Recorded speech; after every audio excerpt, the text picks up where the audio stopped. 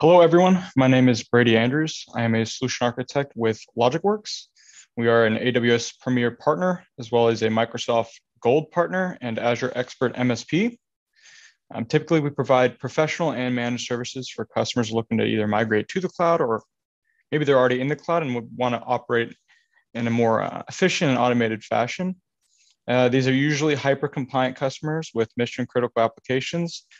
So they could include HIPAA, PCI, high trust, compliances like that, SOC 1, SOC 2. And some of these are the SaaS platforms that we interact with every day and don't really know. So bank softwares, hospital softwares like MRI softwares, all these things that are hyper regulated.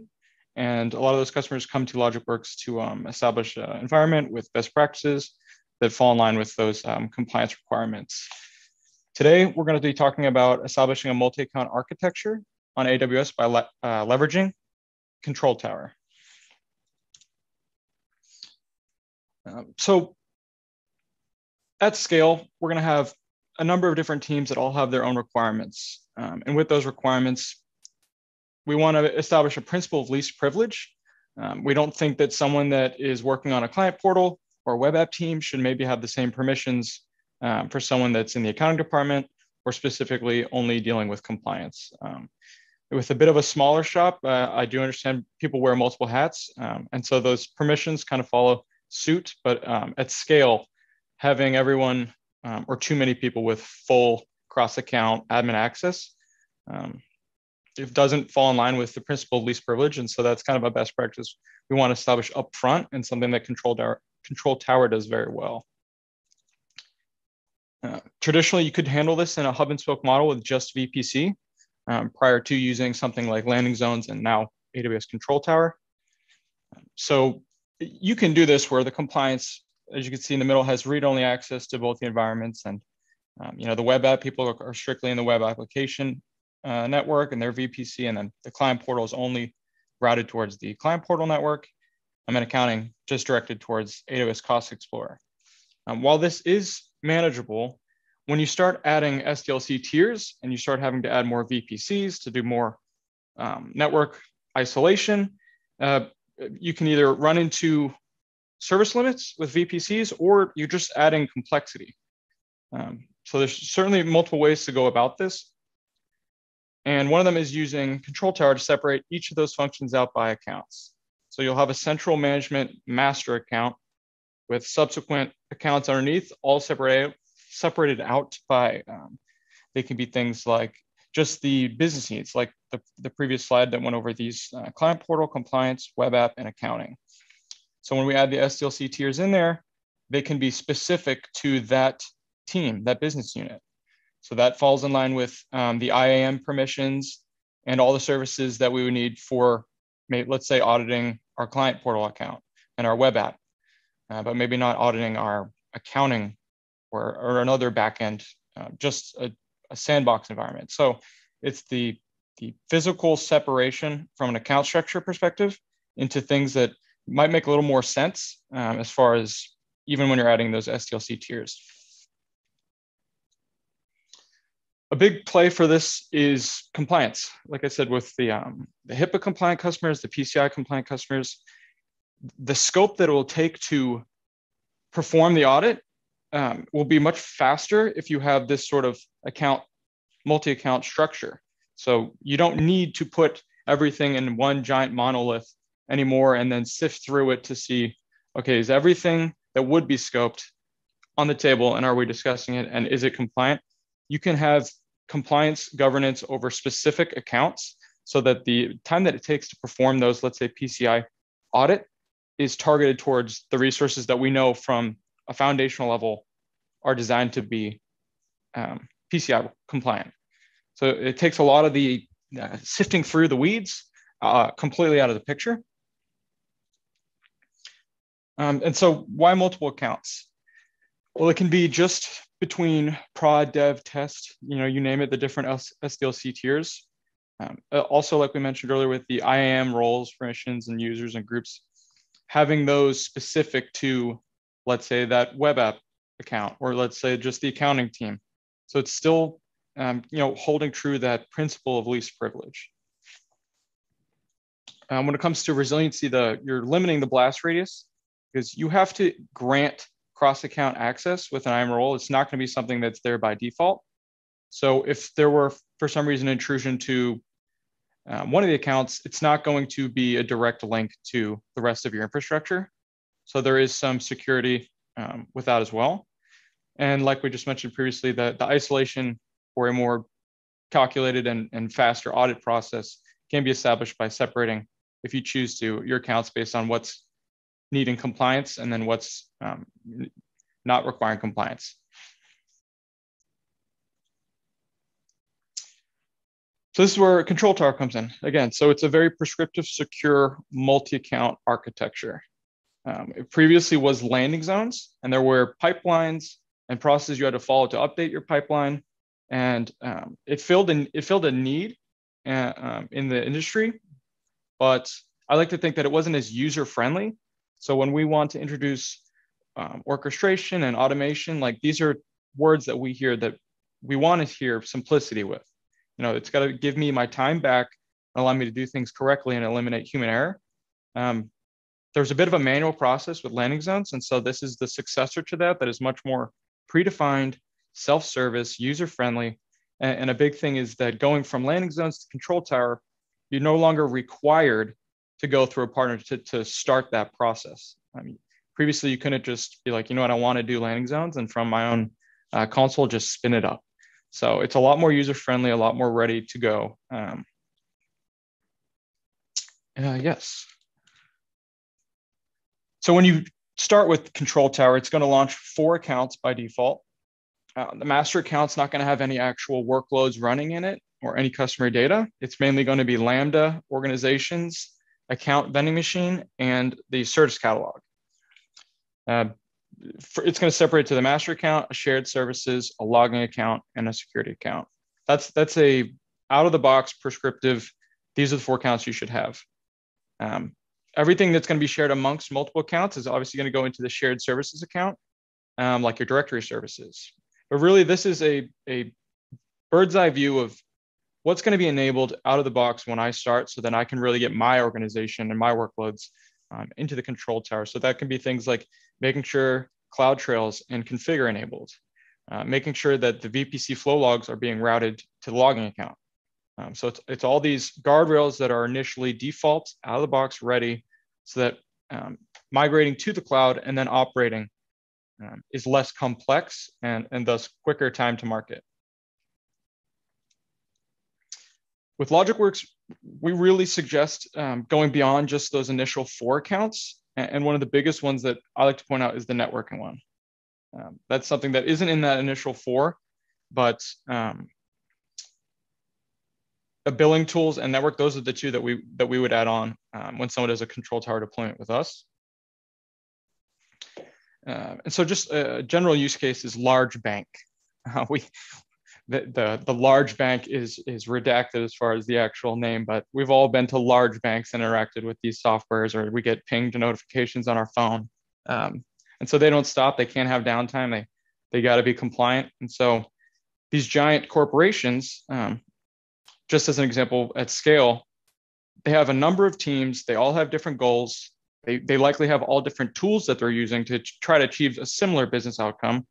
And so how do we migrate to the cloud, or how do we maybe fix the problem that we already have when we're existing in the cloud of we need to be able to work on a universal foundation that will let us work with our homegrown skills, because we're not all going to have the same skill sets because we have different business needs. We have different team members. And so the idea is not to disrupt existing processes and maybe just polish it.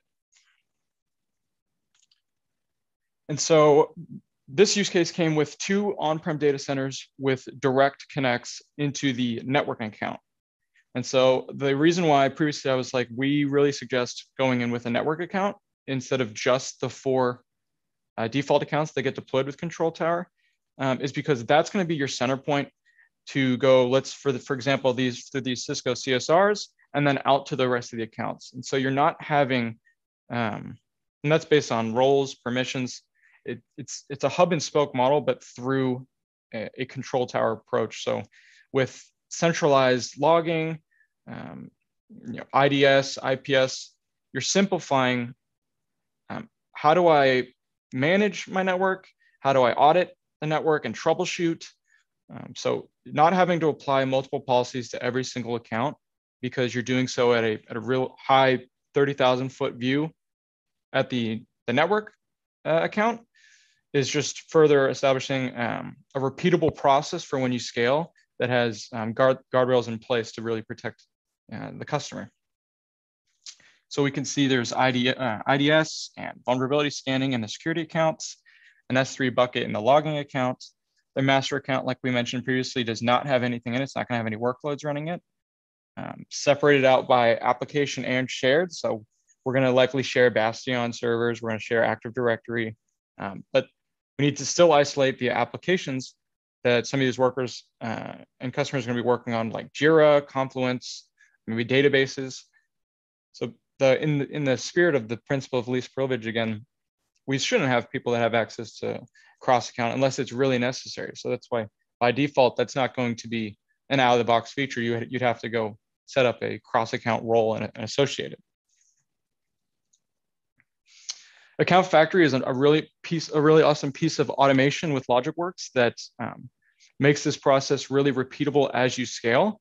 So if you're a PCI compliant customer or you're a HIPAA compliant customer, you name it. So when you create a stack set, the whole idea around this is templatizing, as much of a buzzword, it's templatizing the approach of scaling and adding new accounts.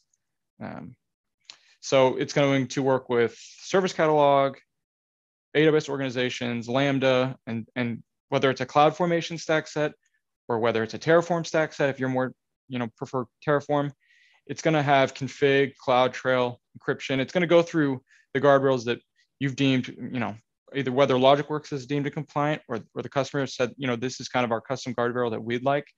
It's going to be a repeatable process. And so that's, I think, removing the human error and adding simplicity. It falls back into the earlier point of, why do we want to introduce things that have automation and orchestration? I think it's for those points exactly.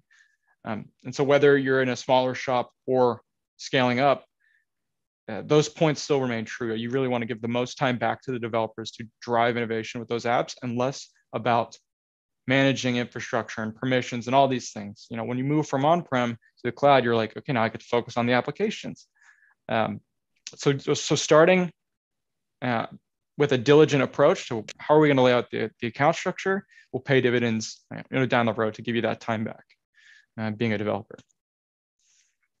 Something really awesome and a really great play for this that will show what the LinkIt use case is for SaaS customers.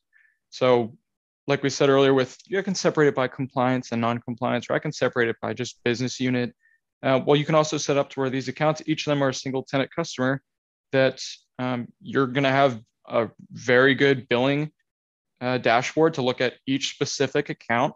And you're no longer going to have to try to splice up your monthly recurring usage a million ways to figure out, okay, what did client one use? And what are we going to bill them back or what are we going to charge them back? So just from a chargeback perspective, this is what it's going to look like is you could see customer 1, 2, 3, 4, or you could see this as, AWS account rep 4, that's our developer. He spun up $5 in a test environment. And so having that organization is great, but I think also a point that isn't mentioned much is, you need to know when it's time to decommission a resource. I think there's a lot of not rogue resources, but ones that maybe you pay for whenever maybe it was in a test and dev environment and it's time to decommission it. And we already have the equivalent in production. And so it's a great cost cross-account billing cost resource center. So that's probably one of the best use cases for SaaS with a control tower deployment is the chargeback feature.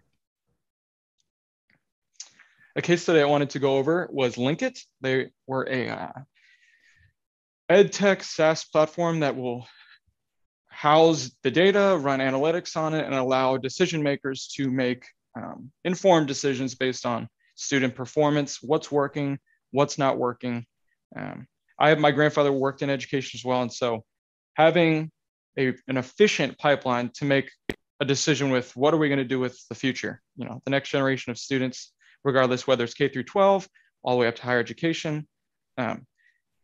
Having an out of control or a cloud sprawl environment and not being able to focus your attention strictly on critical decisions that will benefit not only the customers, the SaaS customers, but also the students. You don't want to waste time feeling like you don't have control over this environment. We had a LinkIt that was just growing year over year at a crazy amount. And so the more they grew and the more they were spending, it just felt a little bit more of a hurdle to try to wrap their arms around this thing. And so what we were able to do is run a well-architected review, which is a pretty routine professional service that myself and my team members run, to really dive into multiple pillars of what AWS deems a well-architected environment. What are we doing with cost optimization? Is it secure? Is it reliable? Is it performing? And is it operationally excellent? With Control Tower and a well-architected review and implementing reserved instances and right sizing, we're able to largely decrease their monthly usage while they still maintained the revenue growth and data growth from anywhere from 40 to 50% to 60 to 80% respectively. So they were really able to wrap their arms around it, and that includes adding a 24/7, 365, doesn't sleep, doesn't take holidays off, engineering support, patching, monitoring, and additional cost management going forward. And so I think that's really when they moved it over to Control Tower, implemented some managed services, wrapped their arms around it, did a professional services engagement to figure out what are we doing well, what are some areas of improvement. That combination really paid dividends for that company. It's a partnership we really enjoy. Excellent. Well, this is a great way to start finishing things up, Brady, to illustrate how Logicworks has such expertise in education.